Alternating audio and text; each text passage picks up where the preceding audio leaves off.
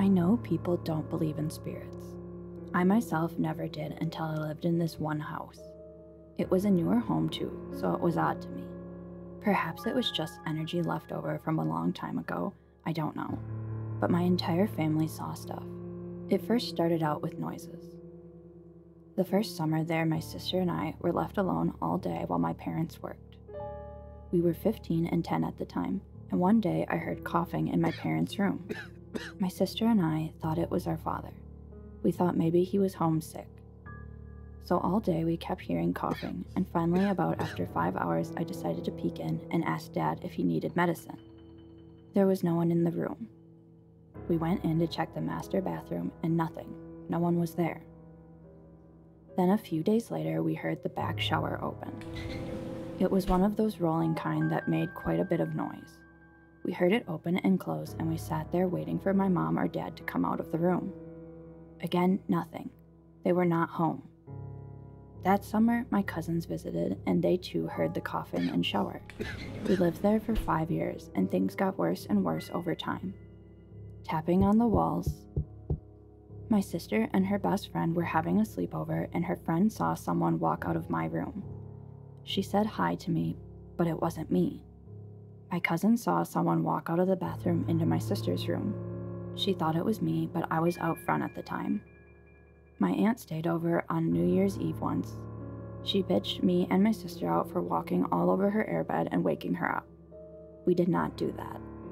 My mother was walking down the hallway in the early morning, and she thought my dad was behind her and asked if he wanted a full or half pot of coffee. When she got out of the hallway, she turned to see a man in a plaid shirt that then ran past her. My sister's friend stopped coming over because she was in my sister's room, and a Susan B. Anthony coin my grandpa had given her flew off the shelf and hit the wall, leaving a dent in the wall. My sister was walking out the door at the time and thought her friend was the one who threw it. She had been on the top bunk sitting down. My friend got up and called her mom to leave right away and never came back over. My best friend stayed over once for a week, and she stayed in my room with her evil cat that hated me. I slept on the bottom bunk of my sister's bed. My friend asked why I kept coming in the room to bug the cat, why I kept knocking on the walls, and why I would lay on the bed only to get up and leave. I did none of this. That cat hated me and would attack me. She said the cat would flip out and hiss and meow like I was in the room. Then one time I got up to go pee in the middle of the night. In our bathroom, the way the mirror was, if you looked over your right shoulder while on the toilet, you could see into the kitchen. I always did this when I left the door open. It was like 3 a.m., so the door was left open and I looked in the mirror. I saw a man standing in the kitchen by the fridge. At first I thought it was my dad. Then he turned around like he knew I was looking. And there were no eyes, just dark patches. And he opened his mouth, perhaps to say something. I don't know. I stopped mid-pee and ran back into my room, all the while keeping an eye on the guy. I never went pee at night again. I was so happy when we moved. I have no clue what all that was, but so many people witnessed and saw things that it wasn't just my imagination. In 1993, our family lived in a small town called Ritzville, Washington. I was 5 years old at the time, and what I experienced has left me thinking about it every single night for the past 22 years. I shared a room and bunk bed with my little brother. The room had a small, fairly deep closet located a few feet from the foot of the bunk bed. Located on the wall was a small vent that at night, when the living room light was on, would shine through, giving my room a slight ambient glow. Well, one night I had to go to the bathroom, and when I sat up and was about to take the covers off, I noticed that at the foot of the bunk bed was this tall, black figure with a giant oval head that spanned the width of the bunk bed staring at me. It had 2 small yellow eyes that were far apart, and I noticed this thing stood around 6 feet tall. Its skin was charcoal and lumpy. I stared at it for a good 5 seconds before I threw the covers over my head. 5 seconds of this monster being ingrained into my head. I could feel the evil surrounding it. I was up for a while before I fell asleep again, so I have no idea how long it was there.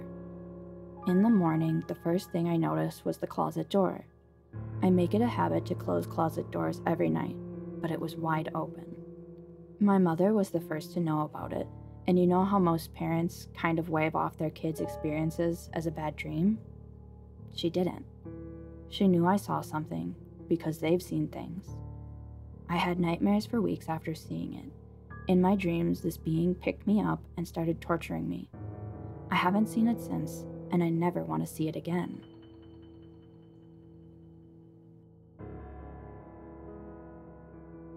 Years ago, I worked at a place in the Pike Place Market in Seattle. That whole market has all kinds of ghost stories. I stayed after closing one night because I was going to meet some friends for a show in Belltown, and it was easier to just stay at work than go home and come back. I got hungry, so I went to the kitchen to make a sandwich. The only bread there was unsliced, and when I went to the knife drawer, the drawer was empty. We had just hired a new cook, and he had rearranged the whole kitchen to suit his ego, and he hid the knives. I crashed around all over the kitchen trying to find where he hid the knives and gave up. When I walked back to the counter where I had set the loaf of bread, there was a bread knife sitting right next to it. At first I freaked out, but then said thanks out loud and made my sandwich. As I was leaving a little later, I walked past my coworker's open office door and noticed that she had left her computer on. This was back in the day when you were supposed to shut down your computer by going to the DOS prompt and typing park or something. I went into her office and sat down to turn off her computer. When I got up to leave, there was a stack of 4 office chairs piled in front of the doorway, blocking me in. I had just walked through that doorway. I was 6 feet away and never heard a thing. Then I started freaking out, pushed the chairs aside, and got out of there as fast as I could. The next day, I told my coworkers, and one of them contacted a Native American spiritual leader who came in and supposedly cleaned the place of spirits. He said that they were just lonely and wanted me to stay and keep them company.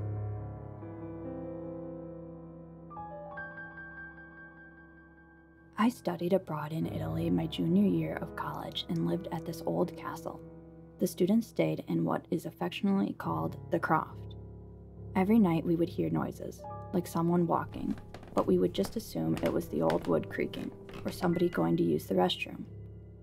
One night, the whole group except me and 2 others decided to go to Milan for the weekend.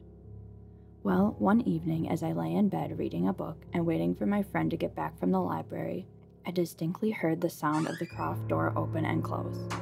I then heard halting steps on the stairs. These were not subtle creaks, but obvious footsteps, so I assumed it was my friend or his girlfriend coming back, so of course thought nothing of it. Then the steps began to sound closer and closer to my door, but I heard no voices and an unexpected chill crawled down my spine. I felt nervous, so I yelled, "Is that you, Dave?" The steps stopped outside my door, but again, no one spoke. I was starting to become terrified when I heard my friend and his girlfriend walking down the path outside, and I immediately stuck my head out my window and called out to them and asked who was in the Croft. They replied that no one but me was in there. I did not even hesitate. I jumped out my window, and the moment I was out, I heard the door to my room slam open and heard what I can only describe as a widespread scream of rage.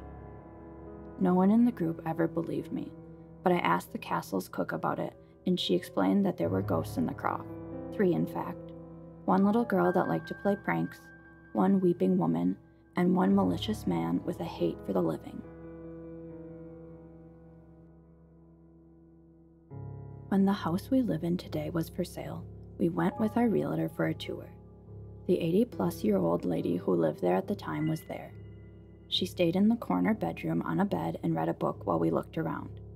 After we left, my wife and I thought it was strange that she hung out in that room and not the master bedroom, that the bed in the master didn't look like it had been slept in a while, and that the master bath had clearly not been used in a long time. Once we bought the house, the neighbor told us that the old lady didn't like to spend any time in the master suite anymore, because that's where her husband Ray had died. Fast forward a few years. My wife is out for the day, so it's just me, our 3-year-old, and our baby at the house. After putting the baby down for a nap, I asked the 3-year-old to hang out in the bedroom while I got a quick shower. He had gotten one of these toys a few days before, but had been having a lot of trouble figuring it out. I went in the shower and left him on the bed with that toy and a few others. When I was in the shower, I thought I heard him talking to someone.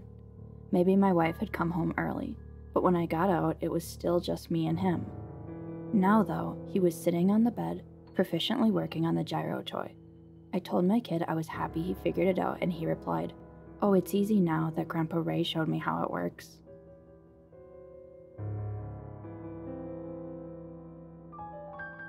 I hope you enjoyed the video. If you did, don't forget to hit the like button and the subscribe button for more content in the future.